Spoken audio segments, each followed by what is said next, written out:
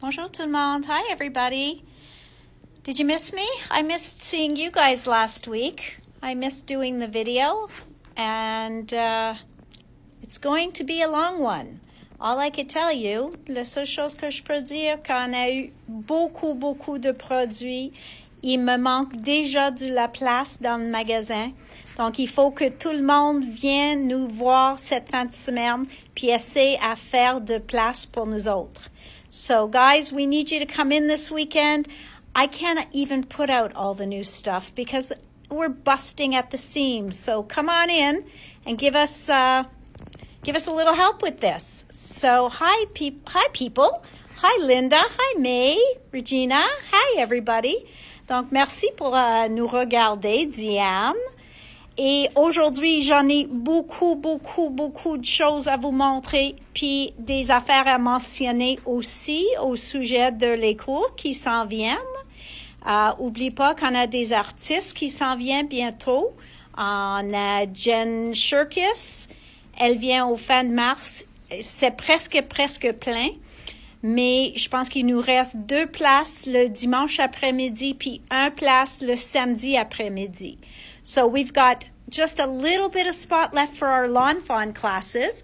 We have one spot left on the Saturday afternoon class and 2 spots left on the Sunday afternoon class.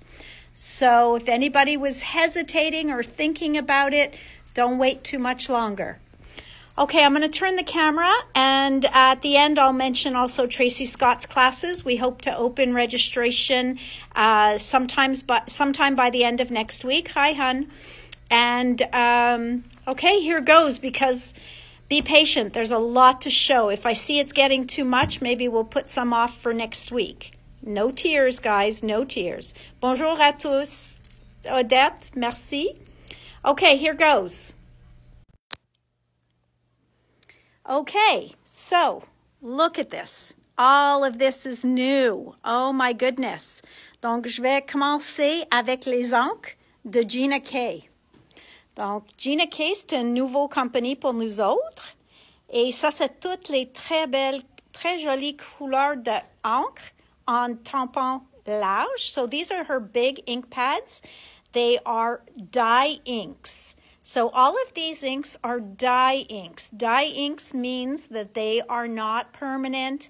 You can do some watercolor techniques with them, but you can't stamp and then watercolor and not expect the lines to move. But the good news is they dry very quickly. After that, we have the amalgam ink pads. Donc ceux-là sont permanents. The amalgam ink pad, this is a very popular one. The black amalgam ink. And then there's the no-line coloring ink colors. So we have black. This one here is warm glow. Then we have barely there. We have skeleton leaves. We have whisper. And last but not least, we have chocolate truffle. So these are pigment. These are a mix of pigment and dye. So these inks are good for stamping and then watercoloring or using your Copic markers. So again, no line stamping and coloring. And then these two here are for stamping and coloring your inks. Donc les encres amalgam sont très bons pour faire la colorier, soit avec la gamme Sol et vos crayons en bois, ou avec des Copic, ou tous les marqueurs à base d'alcool, ou avec les tombeaux et toutes les aquarelles. Donc, ceux-là sont vraiment populaires, puis le noir est vraiment noir. Dernièrement, on a l'encre blanc. Donc, ceux-là est une encre pigment, puis ça paraît blanc sur les feuilles noires. So, the white one is a pigment ink, and it will be white on black cardstock. Connect glue. So if you watch Jennifer McGuire and a couple of the other artists, they talk about Gina K's Connect glue. It comes in a tube like this. You can get fine dots out. It dries clear. It's a white glue, dries clear, and is permanent. Donc, le colle Connect, c'est permanent, il sèche complètement clair, il sèche vite, puis c'est un liquide, donc ça vous donne un peu plus de temps de bouger vos affaires si vous avez mal placé quelque chose ou il n'est pas droite, n'importe quoi. Après ça, on a aussi le crystalline. Donc ça, c'est comme le crystal lacquer et un peu comme Glossy Accents, des produits comme ça. Nous autres, on peut toujours mettre des gouttes et ils vont sécher clair. Donc, ça donne un look de cristal sur nos produits. Hi, Jen. Hi, Stephanie. Thanks, everybody, for watching us. Okay, now I just wanted to show you these little ink cases. They stack together. It comes, this is a set here. You get, I think, the 3 or the 5 in the package. And they hold large ink pads. And for distress ink pads, they have a little marking here for the smaller ink pads. So when you put it in, it doesn't slide all the way to the back. And you can keep stacking them one on top of the other on top of the other. And when you put them next to each other, they slide in like this grid here. So really, you can make the shelf as high or as low as you want. Donc, je trouve ça très pratique pour les encres. On peut mettre les grosses pads ou aussi des distress. Il y a une place où ça arrête. Et quand on met une garde au milieu, on ne va pas perdre le petit tampon en arrière. Donc, il va rester où on peut le trouver facilement. Dernièrement, Gina K a fait des mini ink aussi. On a des encres en mini. Puis, elle a séparé des couleurs par saison. Donc, on a la saison d'automne, mais aussi, elle nous a fait des paquets de carton, de son 100 livres carton, dans les mêmes couleurs qui sont de l'encre. Donc, toutes les couleurs ici matchent les papiers dans le même paquet qui s'appelle automne.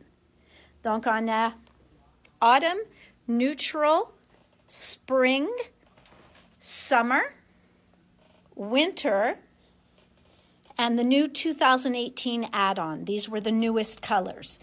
So what I was saying is that each one of these packs, the pack of cardstock that's called the same name, contains the colors of cardstock that you have in the colors of ink. So that is so easy. This way you can just get it all. So that is all the colors, and again, the beautiful colors of Gina K ink. If you go on the website and look up her ink pads, we got all the colors. Now, Gina K dies and stamps. People have been asking me for this for a while, so we're going to do it quickly. Now, that doesn't help us much, does it? This is the word friend in a die. Then we have this beautiful set of sentiments, which is called Scripty Love. Then we have another Scripty. This one is called Scripty Sayings 2. And another one in the Scripty. And that's called Scripty Sayings. So I guess that's the number 1. I'm really trying for the glare. So here we have, oh, I think this one is so cute. I know a lot of people love to make coffee cards. And this one is called Perfect Blend. And Gina K does beautiful flower stamps. So we're going to see a couple of those. Elle fait toujours des beaux fleurs. Ceux-là, il s'appelle Sweet Friendship. Ceux-là ici, il s'appelle Inspiring Poppies. Yes, Gina K's sayings are beautiful, Kim. That's true. This one is called Heartfelt Hydrangea. Oh, and we got all the re-inkers for the Gina K inks as well. So I have all the colors of re-inkers. This one is called Bitty Blossoms. This is very cute. People like to decorate the outside of their envelopes. Si vous aimez mettre des choses sur vos enveloppes, ça c'est vraiment du fun. So this is called Stuffed with Love. Then I have Thank You, Friend. Then we have this one. This is cute. This should probably be the mini wreath builder. So you can make a wreath with all those little pieces, and Gina has videos for that. Then we have this one here, which is a larger set. Celui-là est plus grand. And this one is called Rena's Mandala Maker. So we've got Rena and Gina K. So this one here with all the flowers on it is Lisa, Today and Always. And then this should also be a wreath maker. So this is the Wreath Builder bundle. So in here you also have on a les tempes, mais aussi on a les pochoirs. Donc tu as les deux pour suivre et aussi elle a une très bonne vidéo pour montrer comment utiliser ça. Maintenant, j'ai beaucoup d'étampes avec des matrices. Donc, on n'a pas nécessairement besoin de voir les matrices, mais je vais vous montrer les étampes. Donc, ceux-là ici is called Playful Pups. Donc, ceux-là, j'en ai des matrices. Pour les autres, j'en ai pas. Look at this flower. It's a sunflower. Just beautiful. And I love her script. This one's called Vibrant Blooms. Then we have this one here. So these silhouette colors, flowers, the solids, I really like the way these look. They just make a statement on their own, especially for people who don't like to do too much coloring. So this one is called Watercolor Flowers. Donc, si tu n'aimes pas colorer trop, dans les images qui sont solides sont beaucoup plus faciles de jouer avec parce qu'on peut utiliser juste des couleurs d'encre puis en avoir des autres couleurs de fleurs. Puis tu peux le masquer puis faire encore. OK, ceux-là s'appellent Wise Old Owl. I would call this Stuck on You, but oh, look at that, Stuck on You. Hey, for all my cat lovers out there, Linda, you know who you are. This one is very cute, and it is called Frisky Felines. Now, in the bigger sets, I hope nobody minds when I call them out like that, Linda. We've got this here. This one is called Birthday Blessings. And again, on a les matrices qui matchent aux autres. Ça, c'est beaucoup de fleurs. Très, très, très joli dans les fleurs. Puis ça s'appelle Whimsical Wildflower Stamp Set. Maintenant, on a des pochoirs. Donc, c'est un format de 6 par 6. It's a 6 by 6 stencil called Mega Flower. Then we have this one that is called Lovely Lace. Then we have this one, which is called Square Mandala. And then we have this one. I saw some cards done with this. Comme toujours, tu sais que je suggère tout le temps d'aller, ceux-là, ils s'appellent Stencil Foliage, d'aller sur le site de Gina pour voir des échantillons avec ça. Ça ici, c'est l'écriture. Donc, ça s'appelle Elegant Script Background. Ça, c'est quelque chose, moi, je trouve très versatile.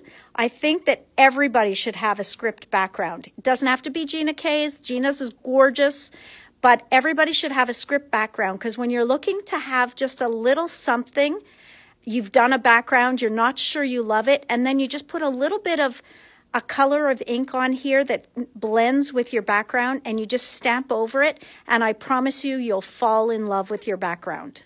Vraiment. Then this one is more roses. Okay, beautiful, and they stamp really well. So this one is called Rose Lace.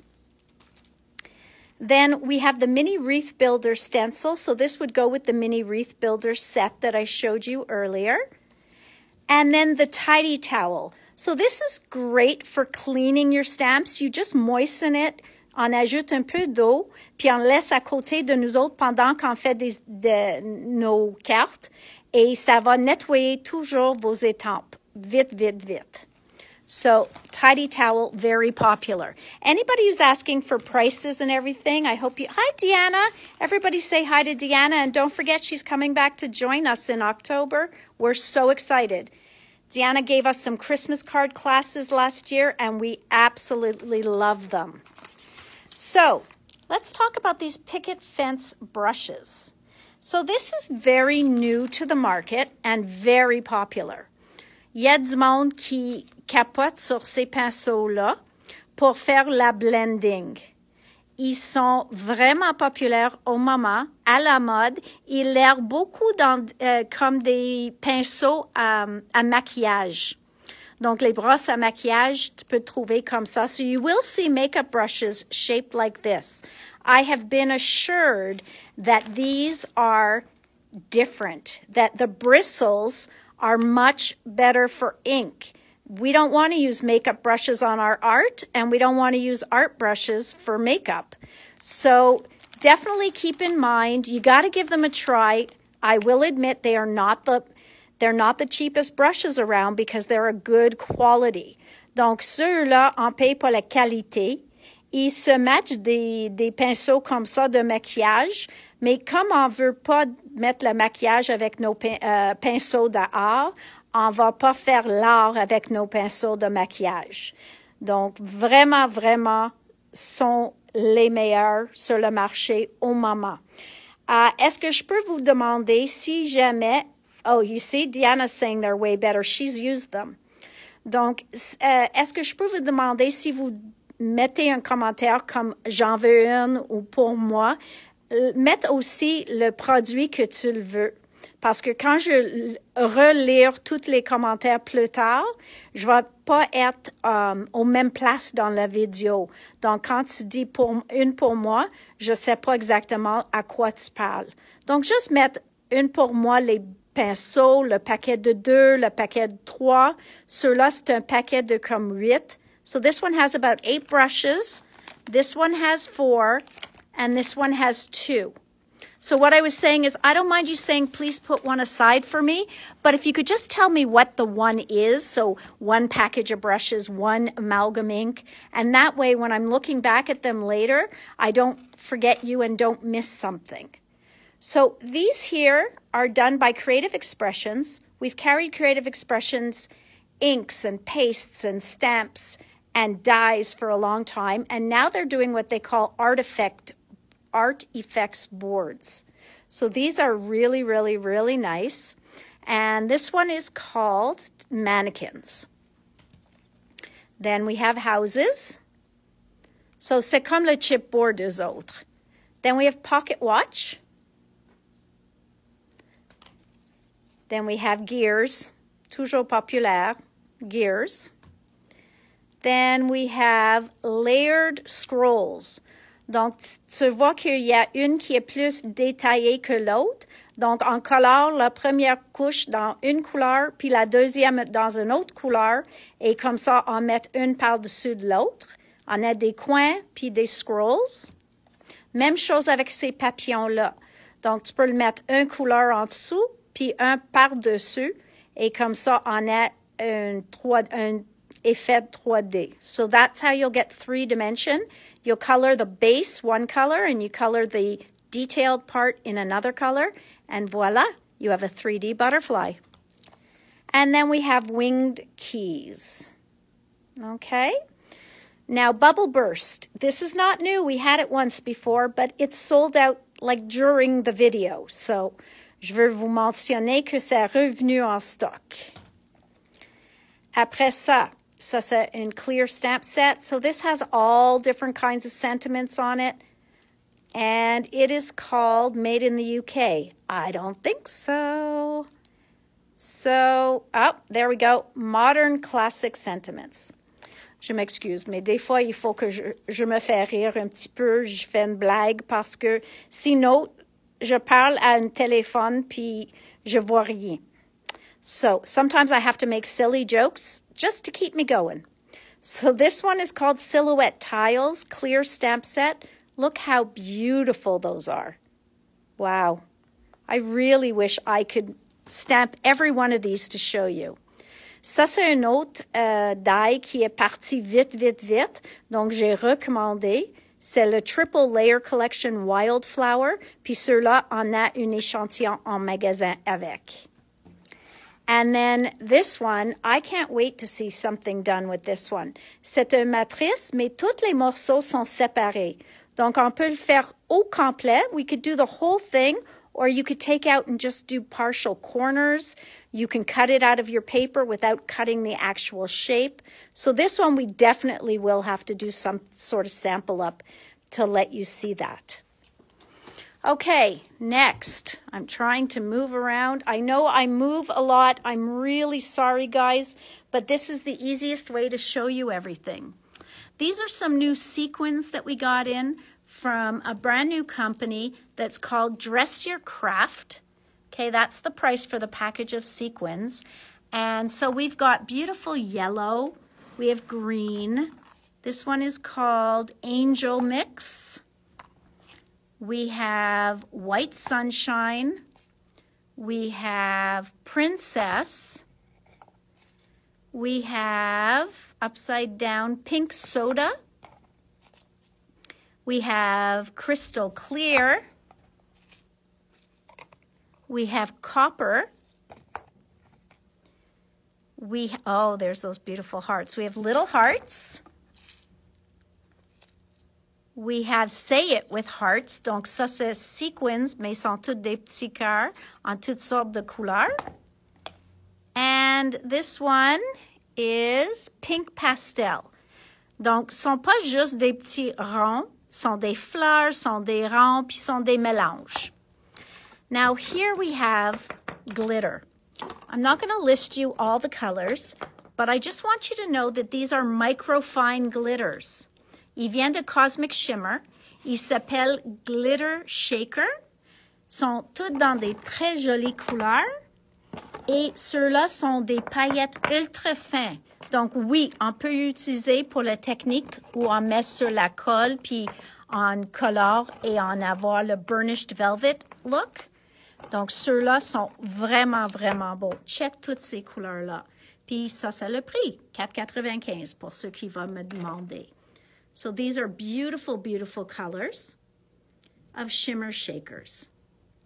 Now, those who like prills to use for the centers of your flowers, we got in these beautiful flower pearls in pink and in black. Deanne, I'm sure you looked at these and fell in love with them. Okay, next. Oh, we've got one new color of mica mist from Nouveau. And it is called Peach. I know it's peach something. It is called Peach. Oh, Pecan Peach. Okay, Paper Roses. So this is a beach stamp set. Donc, c'est des étampes sur là. Ça ici, c'est beau comme un fond. Moi, j'ai tombé en amour avec le petit oiseau puis le papillon en coin. Donc, ça, c'est vraiment une fond. Encore, moi, j'aime faire une fond avec soit des encres distress ou des alcohol inks. Puis après, étamper ça par-dessus en noir. Incroyable. So then we have the butterflies from Marianne Designs. Very pretty. We have the flowers from Marianne Designs. We have the... let's call this the Friendship Sentiments. I know it's hard to read them. Then there's silhouettes. Donc, encore, les silhouettes, il fait comme une histoire sur votre carte. Donc, ça, c'est le silhouette Fairy Tales. Est-ce qu'il y a un nom en particulier? Non, ça dit silhouette Fairy Tales. Puis, vous pouvez faire une petite histoire avec ces étampes-là sur votre carte. And this one is called Forest Animals. Encore, c'est complètement les silhouettes. Then, look how cute. Oh my God, I thought this was adorable. I don't know what they call it. I'm sure it's written somewhere. Nope, it's not. Let's call it Floral House or Fairy House. Donc, on va appeler ceux-là Fairy House. Et ça a l'air comme dans la photo là, puis ça, c'est le petit fait. And here's Fairy House 2. Donc, ça, c'est la deuxième, où le fait est assis. OK? Et ceux-là, j'adore, j'adore. C'est toutes sortes de petits nuages, des soleils puis des lunes. So this is, each one of those cuts a separate shape. So you're going to have all sorts of little clouds, sunshines, and moons. I think this is incredible, and I think it's like $9. Et dernièrement, une pochoir qui vous donne le pochoir et le masque d'un arbre. Mais it's a bare tree, so you can cut out any leaves afterwards and make any kind of tree you'd like. OK, washi-washi. On a eu 2 washi pour les lignes qu'on a vous montré, ça fait 2 semaines. Et une, c'est les sirènes, puis l'autre, c'est juste picoté, mais sont pas lignées, sont comme par hasard.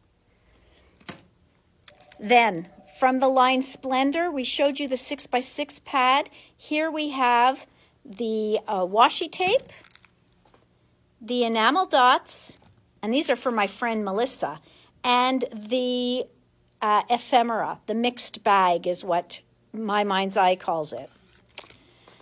Then this is just to show you because I thought they were so cute. I did try to get these for Valentine's Day, but it just didn't happen. For those of you who were watching my Facebook, you saw that the craft scrubby is back. This is fantastic for getting things off your hands when your hands are all stained. So you use regular soap and water and just give a little bit of a scrub with the craft scrubby. And really, I can't say enough about it. When it disappeared, we had lots of tears. So now it's back, and I have a ton of them for you. I want to make sure that you are never without your craft scrubby again. And now how about some stencils? I've got Tim Holtz new shifter stencils. So here is the mini package where you get all 3 shifters in one. And then here are the 3 individual shifters. So this one is his layering. I should know this off by heart. Hex. This one is his layering. Deanna probably knows them all. Shifter Burst, and this is the Plus. Okay, so all 3 of these are shifter stencils. You should definitely take a look and see what Tim does with these because he has some awesome samples and it makes it very easy to make a background tag or card, etc. Donc ça c'est vraiment populaire et je suggère que vous allez voir ce qu'il fait avec ça parce que c'est une méthode facile de faire un fond qui est incroyable. So Tim, he had 2 stamps already come out in these large images. Ça dit pas qu'il faut mettre toute l'image sur une surface. Lui, il aime soit étamper juste là, soit étamper juste là dans un coin, soit étamper juste là dans un coin. Donc, il faut pas complètement couvrir une carte. On dit, oh, ça c'est très grand. Je fais pas des cartes grandes comme ça. So really, this is not to be necessarily used in its entirety unless you're doing maybe a 12 by 12 page. But Tim loves to take this and like I was saying, just stamp little sections of it onto the corner of a background, the card, etc. And what's nice about this is that it comes already with the acrylic block. Donc, il ne faut pas même avoir un bloc acrylique assez grand. Si tu n'as pas une stamp platform, Tim a mis un bloc acrylique déjà avec cette étampe.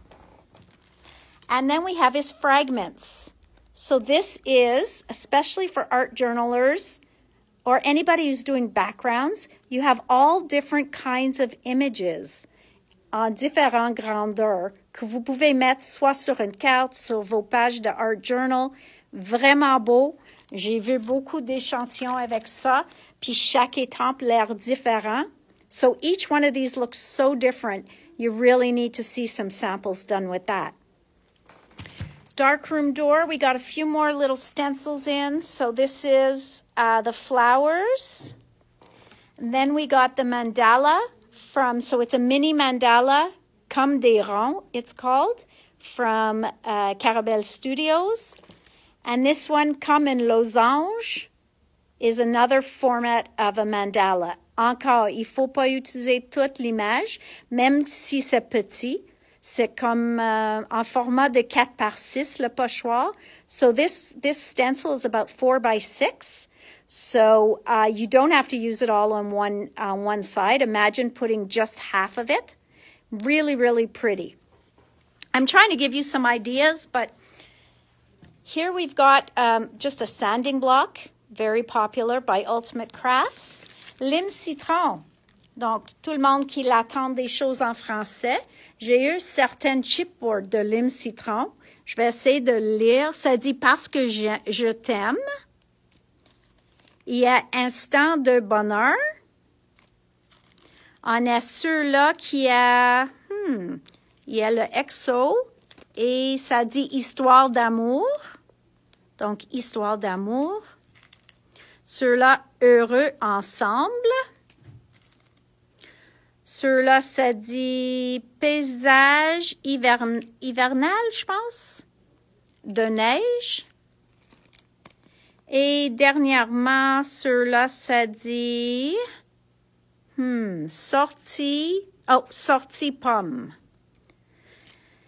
Et on a eu une étampe pour les vacances. Ceux-là est en français et garde son petit et chaque phrase est séparée. Donc, ceux-là ici, prendre le temps que l'aventure commence, profiter du soleil. Et la vie est toujours plus belle, entourée d'amis. Donc, ça, c'est les nouveautés de Lime Citron. Une nouvelle collection qu'on vient de recevoir, sauf il nous manque le papier. Ça s'appelle Vintage Travelers. This one is really pretty. And this one has all of these pieces in it. So the Vintage Traveler Selection. Ça, c'est l'éphémère. So this is the ephemera. This is another. This one is called Bits and Pieces. Encore, je vous montre l'arrière parce qu'il vous montre tous les produits. Mais c'est très, très bon parce que c'est pas pour une place en spécifique. Vous pouvez choisir ton voyage pour ça. This is the frames, chipboard frames. So we got the 6 by 8. Donc, si vous voulez faire comme un traveler's notebook or a travel journal, oups, on n'a pas ouvert ceux-là, donc je vais essayer de vous montrer les pages. Mais je vais vous dire que j'ai commandé les pages en 12-12, donc il s'en vient la semaine prochaine. Donc, tu vas voir les 12-12. Mais pour vous donner plus d'une idée, ça, c'est les collants. Ils s'appellent ça les bannières. Donc, des collants bannières. Et ceux-là, c'est juste des collants de images. So, this is their combo cardstock sticker. The one I showed you before, they called it their banner sticker because they had all sorts of banners. But if you're doing any kind of travel album, that one is wonderful for it.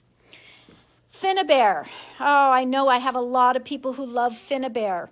So, first of all, this is not Finnabair. This is Deco Art, but it's a rose gold wax metallic finish. So it can do like we do with the Nouveau creams and Viva Decor before. So this is on that idea, but a beautiful rose gold color.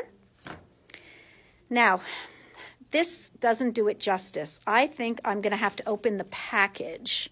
But this is called unicorn paste. Donc, c'est un pâte licorne. Et je pense que ça dit ça parce que ça brille. C'est un blanc clair, mais on va avoir toutes sortes de reflets dans la pâte. Donc, si vous avez gardé le site de Finnabair, peut-être vous comprenez de quoi je parle. So this is a paste. It's called unicorn paste, and you're going to get all sorts of different reflect colors in there. For those of you who love waxes, Finnabair came out with all sorts of new colors of waxes. So I'll go through it very quickly. We have Heather Hills. We have Amethyst Magic. We have Firebird. We have, oh, this purple is gorgeous. We have Electric Violet. We have Old Dream. We have Heather Hills again. We have Mint Sparkle. We have Blue Lagoon. We have, Sunset Rose. And last but not least, Peacock. Now, she came out with new mechanicals, and these are slightly tinted, so they look rusty. Donc, ça, c'est le Woodland Leaves, or Woodland Fern. Il a l'air comme avec la rouille dessus, so I can't say the word rust in French, so you can all laugh at me. But they look rusted already, and then you can add some of those waxes on. It would be stunning. So there's that. And then we have rusty labels.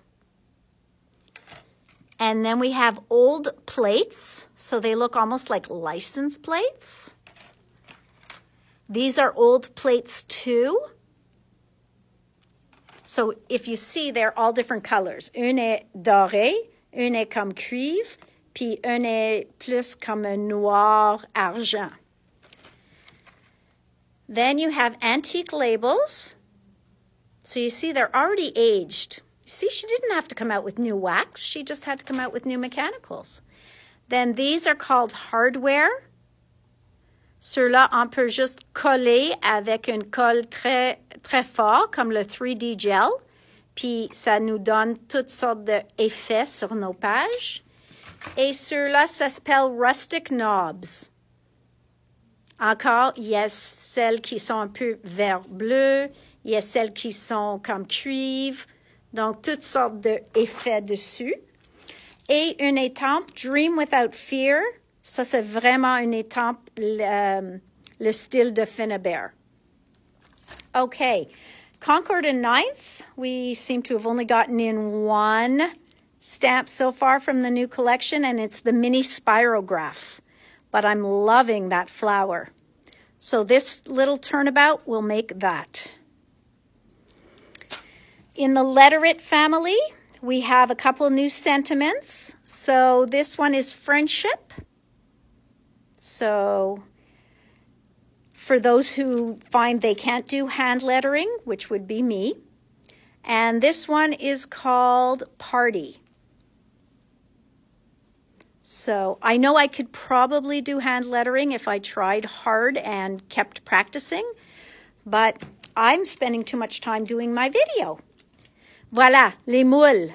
Donc, pour ceux qui connaissent pas les moules, on peut utiliser un part, un modeling paste, un paper clay, n'importe quoi, on le met dedans, on le laisse sécher, puis après, on met les wax, les cires, les nouveaux mousses, tous ces produits-là par-dessus pour teinter.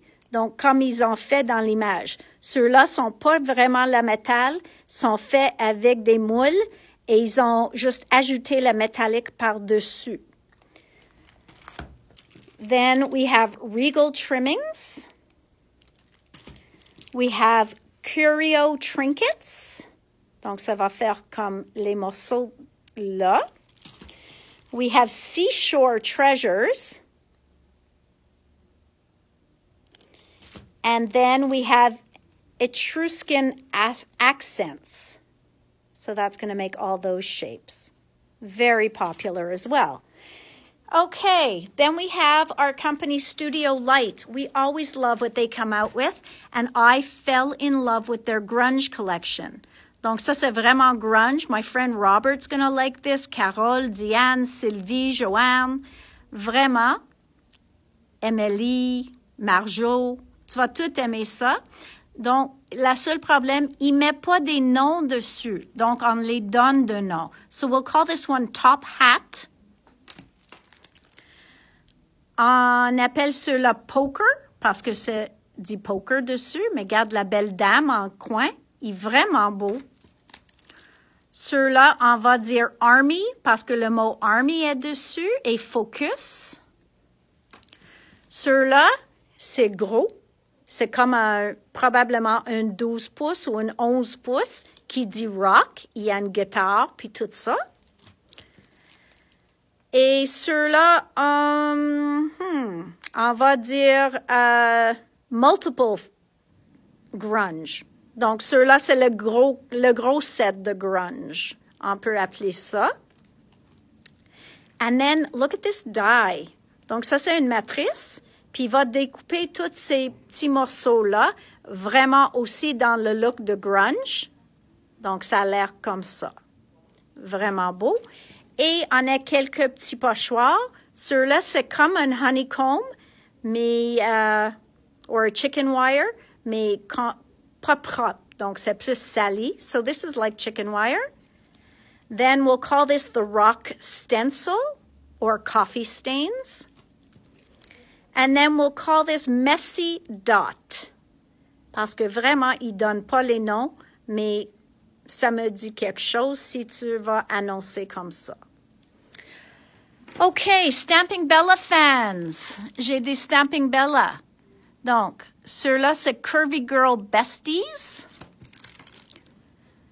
Ça, c'est Curvy Girl with a jar of hearts.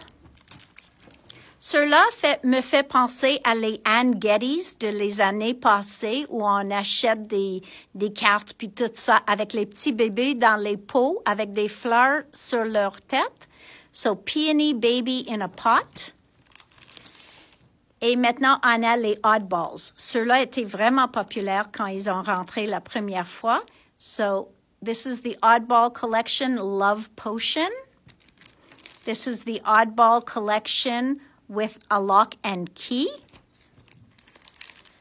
This one is the Oddball Queen of Hearts. She is so awesome. Je l'aime beaucoup. Here for my cat friends, look how cute. Set of kittens. And there's a little mouse there and a rat and a bunch of kitties. One who's trying to get into a fishbowl. Encore comme le Anne Gettys, on a Hydrangea Baby in a Pot. Là, on a le petit bébé dans la fleur. Ça dit Long-Stemmed Baby Peony. Maintenant, on a Cactus Baby in a Pot. Pour ceux qui aiment Rosie, voilà, on a Rosie Smooches Bernie. Puis Up, Up and Away with Rosie and Bernie. For Christine, our little unicorn fan. Then we have the Uptown Girl. What is this? Simone Loves Strawberries. And last but not least, Curvy Girl Loves Jam. Very, very cute. So that's our new Stamping Bellas. Thank you, Bella, for that. Now, Penny Black has come in.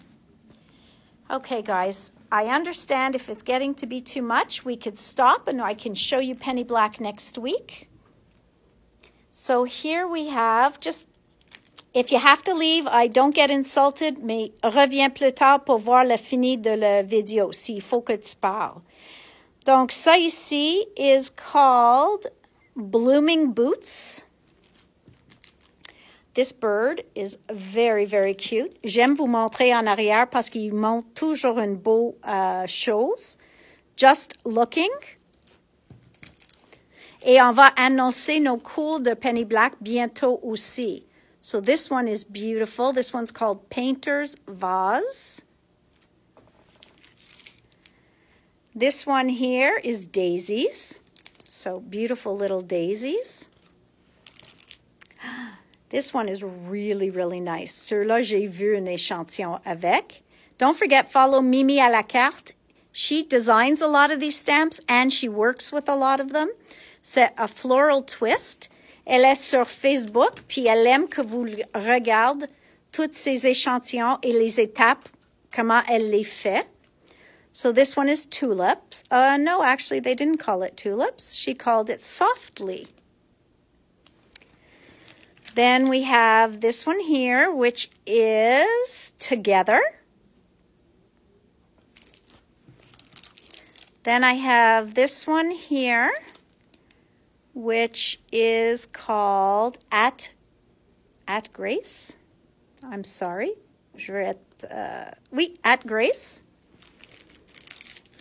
J'ai ceux-là ici qui s'appelle Radiant. Ah, je suis là. Bonjour. Then this one must be tulip something because it's a whole bouquet of tulips. Very, very pretty. But no, that would be too easy. Flutterby. Oh, je vais vous montrer l'image, je m'excuse.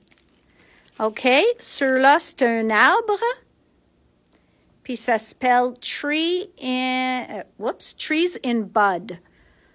Parce qu'ils n'ont même pas les fleurs ni les feuilles dessus.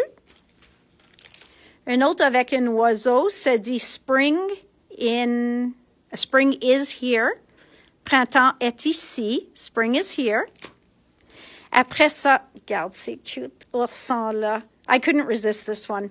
This one's called Smiling. J'essaie de ne pas faire un reflet. This one is Floral Silhouettes. Encore, je peux vous montrer quelque chose fait avec en arrière. This one is called Cheering Critters. Regarde ça. Tellement cute. This one is from the garden. Donc, tu vois que toutes les vases comme ça, vous pouvez mettre les pots, les décorations sur les pots. Donc, garde en arrière. Elle a mis une couche par-dessus de l'autre. Donc, c'est un peu comme un layering stamp. So, really, really pretty. Then we have Critter Celebration. So, very, very, very cute.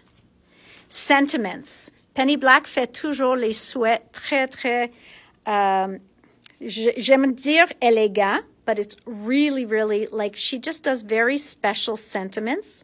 So this one's just called Sentiments. This one is called Delicate Beauty, avec toutes des fleurs. This one is called Special Friends. So it's forest friends. It could be for Easter as well. So very, very cute. Another sentiment one, which is called Good Wishes.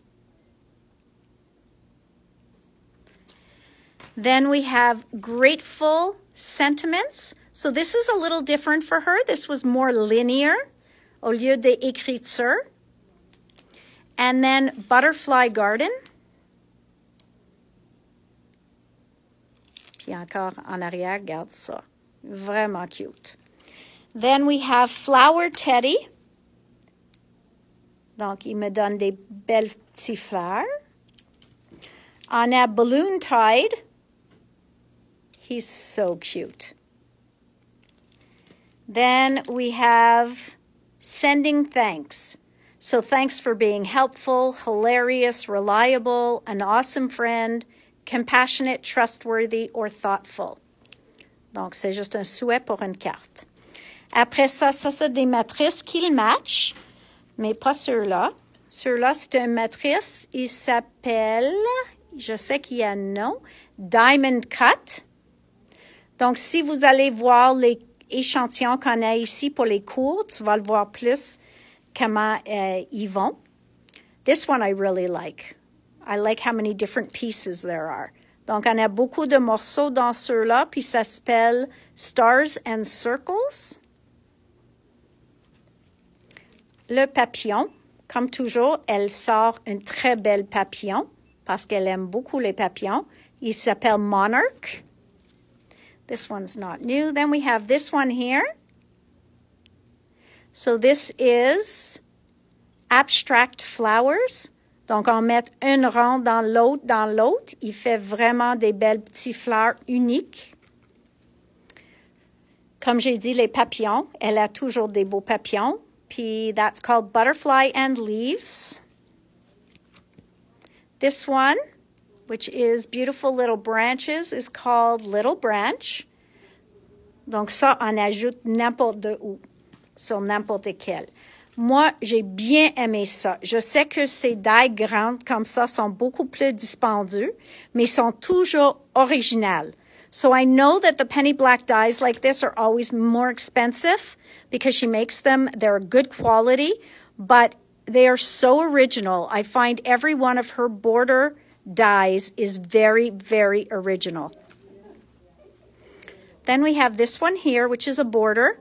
So I'm going to assume it's something to do with hearts. Love always. So you can see it on that card.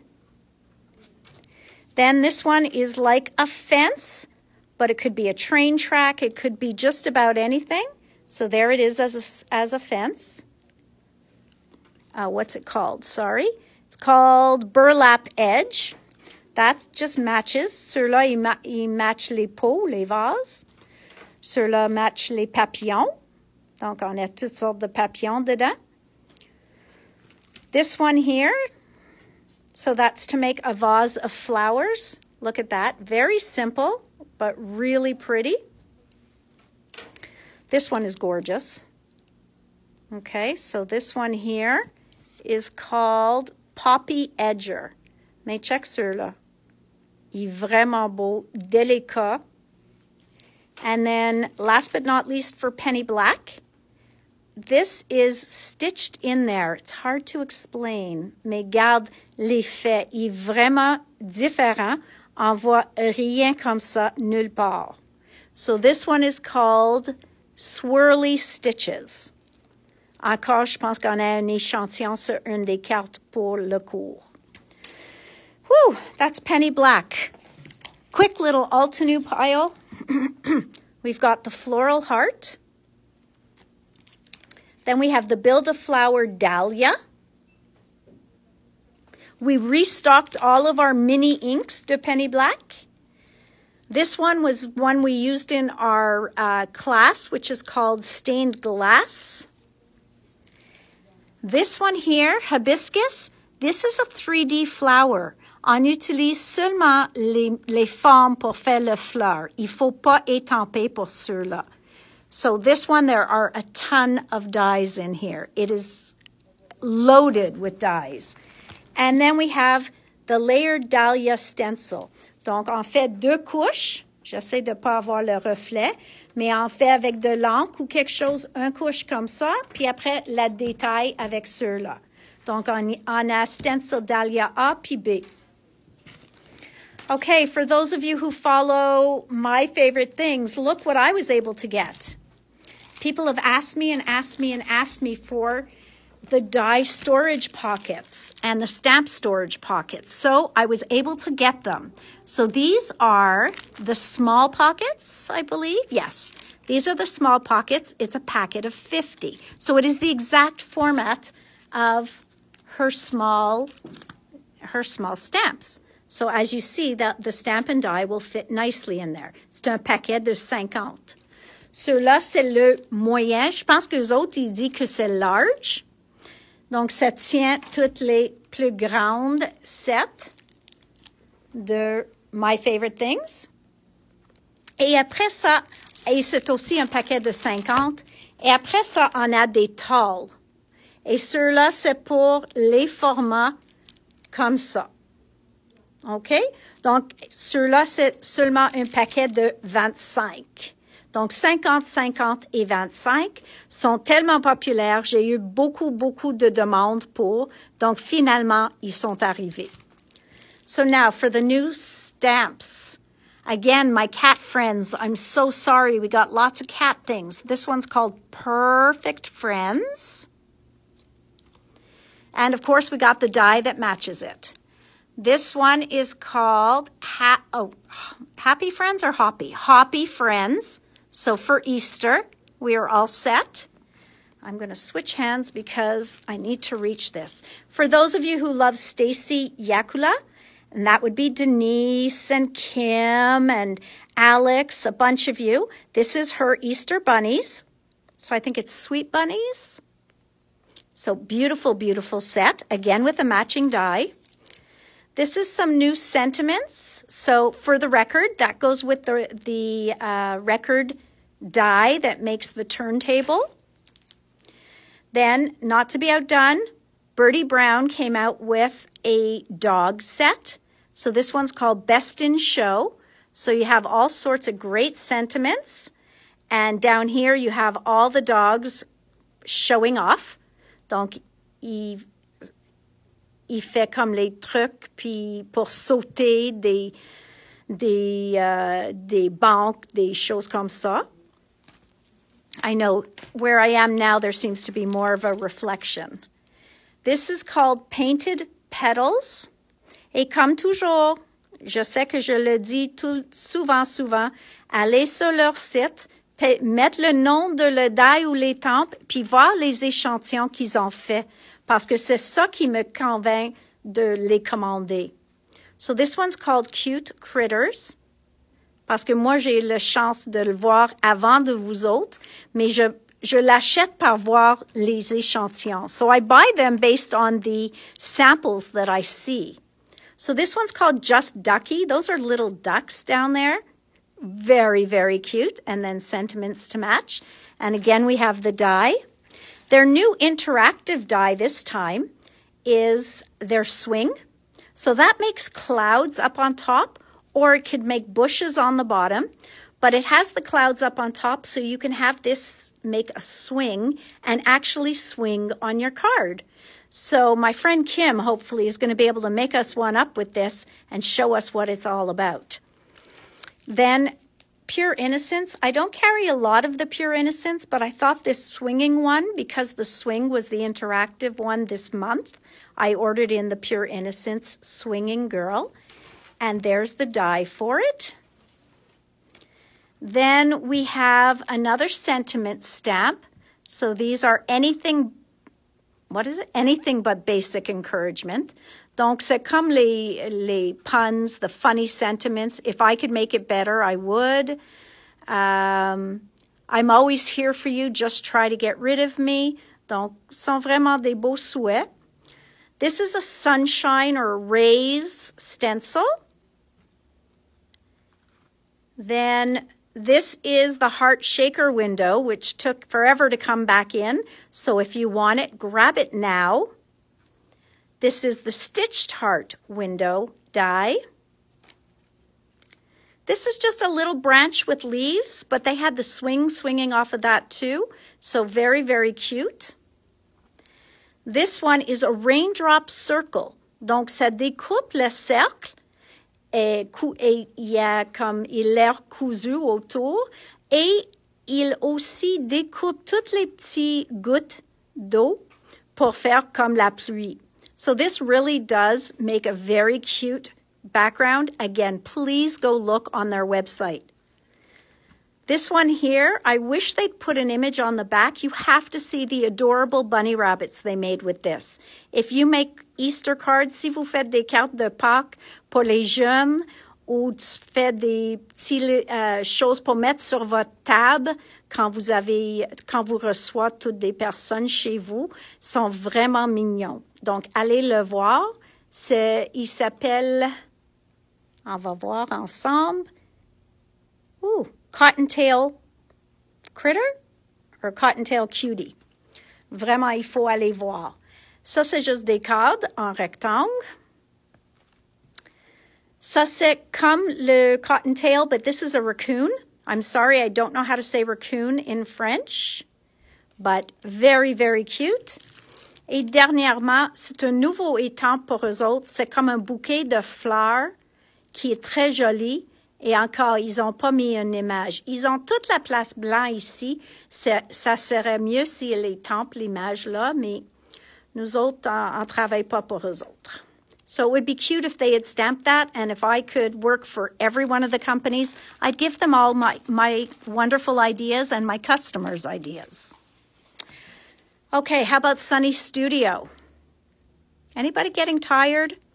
I really could stop if you want me to. Nah, let's go on. Okay, so Sunny Studio. That's a new company for us, and it's been doing very, very well. Raton laveur. Oh, merci tout le monde. So that's a raccoon.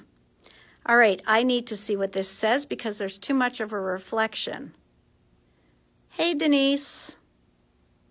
Okay, I'm sorry. I can't see what the name of this. Everything's rosy. Okay, so again, this is a layered stamp, and we've got the matching die. Then this one I know is summer. So it is called Beach Babies. I'm sorry. Beach Babies. I should put on glasses. Don't stop. Yeah, Rhonda, you love when it's long, long, long like this. Okay, and this one is, Oh boy, they don't put it in. Daffodil Dreams. This one's got to be something critters, right?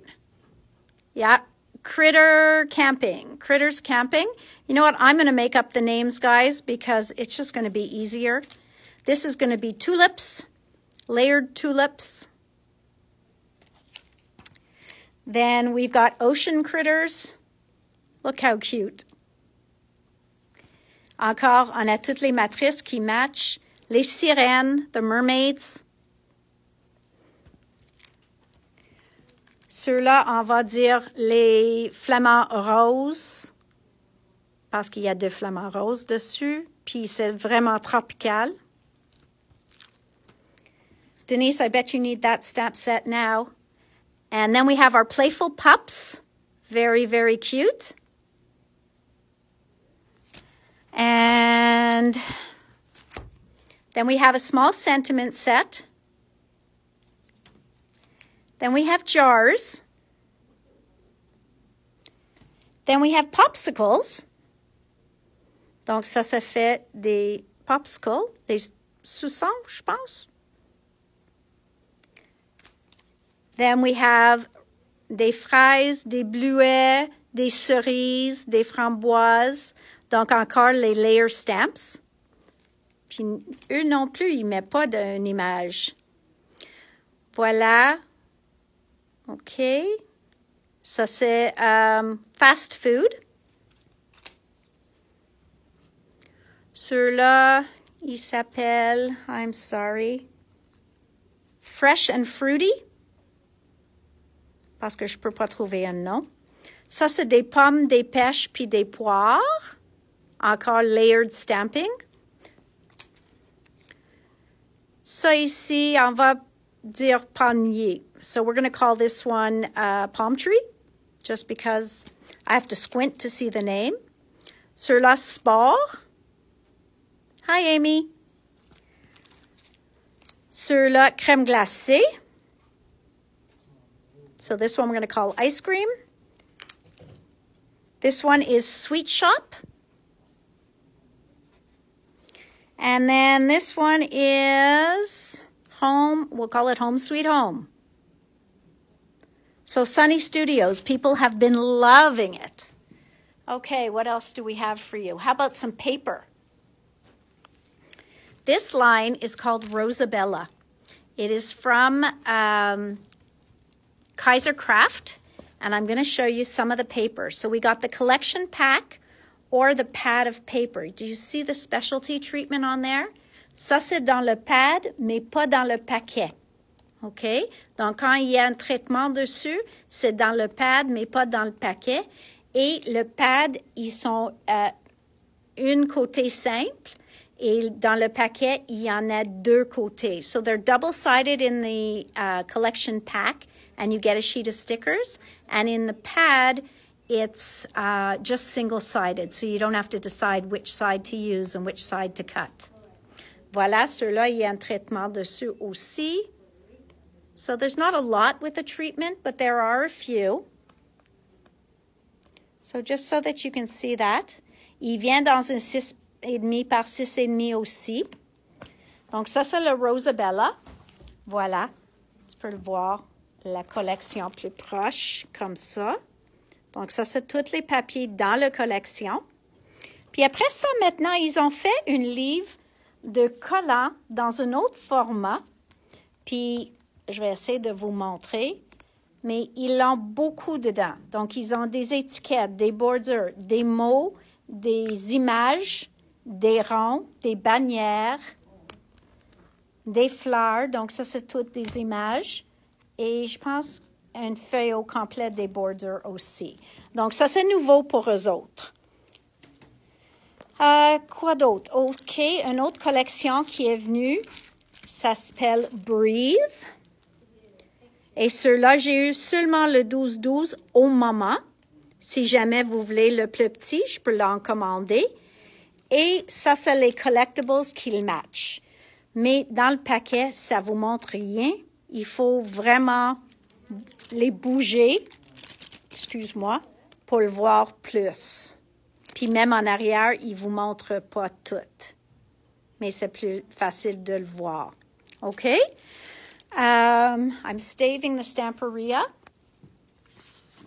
Ça, c'est quelques pages à l'unité de la Stamperia Collection. Donc, je ne vais pas tout mentionner à l'unité parce que je vais vous montrer les collections.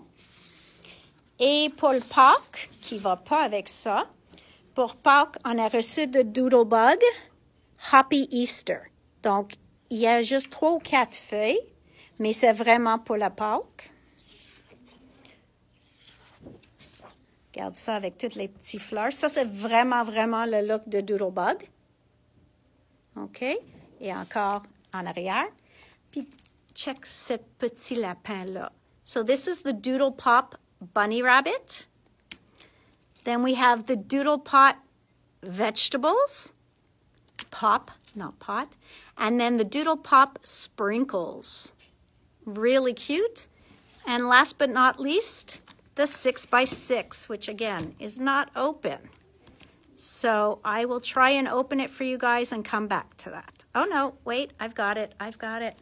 Give me 1 second, I promise. There we go. So now you can see what all the paper in the collection looks like. Very, very, very cute. So this is the 6x6 pad of the Easter Doodlebug. Okay, Happy Easter. This is another collection, une autre collection qui s'appelle Greenhouse. Michelle, you might really like this. So this is called Greenhouse from Kaisercraft. Again, the 6x6 pad will have treatment on some of the pages.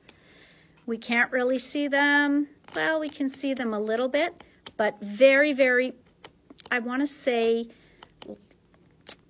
cactus-like. And then, of course, you've got all the ephemera that matches it. Okay. Then 49th and Market. Ça, c'est une compagnie. Il fait des pages très, très dures, sont vraiment épais. Et ils ont un look very rustic. Donc, plus vintage, plus âgé. This collection is gorgeous. It's called Vintage Remnants. Je pense que c'est le plus parlé au Creativation quand j'étais là. So that's a gorgeous line.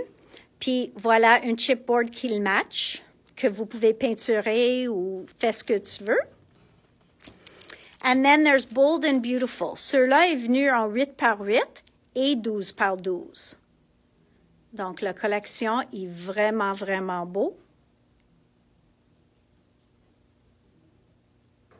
Whoops, sorry, went out of focus, I got too close. OK, et le 12-12, et je sais pas, oui, le 12-12 vient avec un feuille de fleurs ou, qu'est-ce qu'il s'appelle ça? One quarter coordinating laser cut. Donc, ce ne sont pas des collants, mais ils sont coupés à hasard. So this is Bold and Beautiful. There, oh, isn't that beautiful? Okay, so that's our Bold and Beautiful collection, 49th and Market. Then for my Disney fans, Audrey, I'm sure you're there, and Leanne, and me, and Jay. So here's your Disney Brads. This is a Disney stencil, but, oh, there we go. So you can see the stencil. It's a lot of fun. Then we have a fireworks stencil, so feu d'artifice. Then for those of you who like to make a small album in the project lifestyle, we got the snap cards of Say Cheese 4. And we have the paper and all the stickers coming soon. Donc, la reste de cette collection vient bientôt. Mais moi, je trouvais ces cartes bien utilisables. Il y en a beaucoup. Puis l'effet est vraiment Disney. So very popular. So more of that collection is coming soon. This is a beautiful chipboard album to make. We have a couple of people. Nancy loves to make albums like this. Linda. So this is one that opens and it's kind of magnetic, the closure for it. Ça s'appelle Album in an Instant. Donc ça, c'est quelque chose où il vous donne toutes sortes de produits pour faire un album facilement. Je sais qu'il y a un reflet. J'essaie de trouver une façon de vous montrer que les pages sont moitié faites. Il faut juste ajouter vos photos et des collants qui vous donnent en avant. So this is great if you want to get somebody started on scrapbooking or you want to do a quick album for somebody. It's already pre-done. You can cover this. Il ne faut pas suivre cette... comme vous pouvez mettre une grande photo ici au lieu de deux petits, mais c'est juste une base pour vous donner des idées. Donc, c'est un très joli album. Maintenant, j'ai Sunny Days. Melissa, Michelle, Angie, all of you. Sunny Days in 12 by 12 has come in. Beautiful, beautiful. Look at that. And there's gold foil on there. So, not to be outdone, Maggie loves her foil. So that's our Sunny Days 12 by 12. This is Simply Spring by Doodlebug. Donc, toujours Doodlebug, il reste avec toutes les mêmes... Garde les grenouilles. J'adore eux autres. Donc, Doodlebug reste toujours avec les mêmes couleurs. Donc, comme ça, vous savez que toutes vos vieilles pages de Doodlebug peuvent matcher des nouveaux aussi. Et maintenant, Carabelle a commencé à faire des paquets de papier. J'ai commandé plusieurs, mais ça, c'est la seule qui est rentrée déjà. Mais c'est la look de Azoline.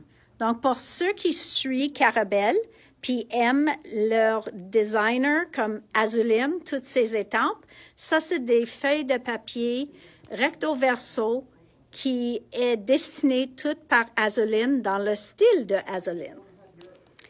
Dernièrement, Stamperia. Tout le monde adore Stamperia, donc je vais vous montrer qu'est-ce qui est rentré déjà. Donc ça s'appelle Botanic, Spring Botanic. Look how gorgeous these papers are. The rice paper has not gotten here yet. Donc le papier riz n'est pas encore arrivé, mais ça s'en vient. So that's Spring Botanic. Then Alice in Wonderland is very hot this year. Donc ça c'est Alice, scrapbooking paper. Julie might like this, as she's been working on an Alice in Wonderland theme. Look how cute the Mad Hatter is. Then, for those of you who know Antonis Tsanidakis, he's from Greece. He's got a style all his own, and this is his collection. So, Robert, I see you loving this. Donc, ça, c'est vraiment le style d'Antonis. Tu peux le checker sur Facebook et YouTube. Il est là. Et son nom, je vais vous montrer son nom pour que vous pouvez le suivre. Antonis Tsanidakis. Il vient de Grèce. Voyage fantastique.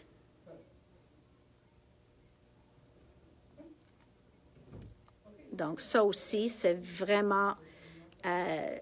ça a une look vintage, vieux ou vieille. Donc, je l'aime beaucoup. Voyage fantastique. Pour ceux qui aiment plus féminin, voilà Province. Et regarde, français, eau de lavande. So this is a lavender line. So for those of you who love purple and more soft colors, bye Ariel. And last but not least, Voyage fantastique. Mais ça, c'est une maxi-pad. C'est ça qu'il appelle ça. C'est double de tous les cartons. Donc, il vous donne beaucoup plus de morceaux de papier dans cette pad-là. OK? Donc, ça, c'est tout. Merci pour votre patience aujourd'hui. Je sais, il y a certaines de vous autres qu'il faut partir, puis je comprends tout complètement. J'espère que tu vas être avec nous la semaine prochaine parce que je sais qu'on a Catherine Pooler qui s'en vient, Lawn Fun. Oublie pas, nos cours de Lawn Fun sont presque pleins. So don't forget our Lawn Fun courses are almost full, but I have room for 3 more of you, so pick your spots. And then Tracy Scott. We'll be announcing her classes this week. So you all know I love Tracy, donc j'adore Tracy. Je sais qu'elle va faire des lace pages, toutes sortes de pages dans vos journaux. Donc, il y a lace pages, il y a layered pages. On va s'amuser très, très bien. Elle vient le 12 avril, 12, 13, 14. Donc, j'espère qu'on va toutes suivre les cours avec elle. Après ça, je vais te dire bonjour jusqu'à la semaine prochaine parce que c'est le temps, puis je t'ai gardé ici trop longtemps. Donc, la semaine prochaine, je vais essayer d'être plus vite. So, bye. Hi, Bev. Bye, Bev. Love you all. Merci d'avoir regardé, puis à bientôt.